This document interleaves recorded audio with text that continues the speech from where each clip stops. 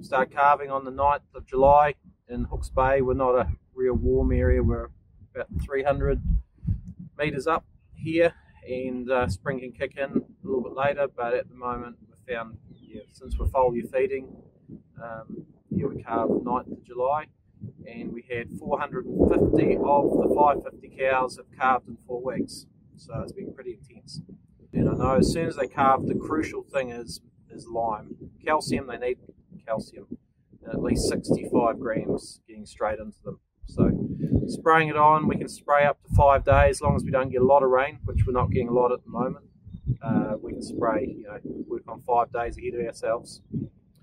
200 grams for the colostrum mob of lime, and 100 of mag oxide.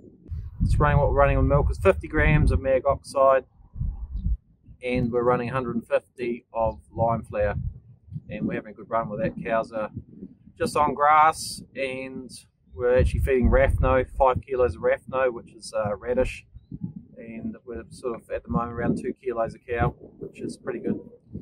Pretty happy at the moment with how they're going. Every cow that's going to eat this is going to get some calcium or lime and magnesium, and hopefully it just saves your time in the cow shed.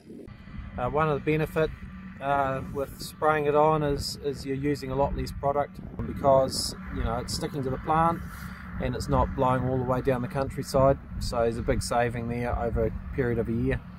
We're putting 100 cause mag to get 50 into the cow when you're dusting, but if you're doing it this way, you're only putting on 50 grams, and with the lime we're wanting to get 150 grams into the cow, so we're actually just using 150 grams, whereas if we're dusting we'd add 200 plus.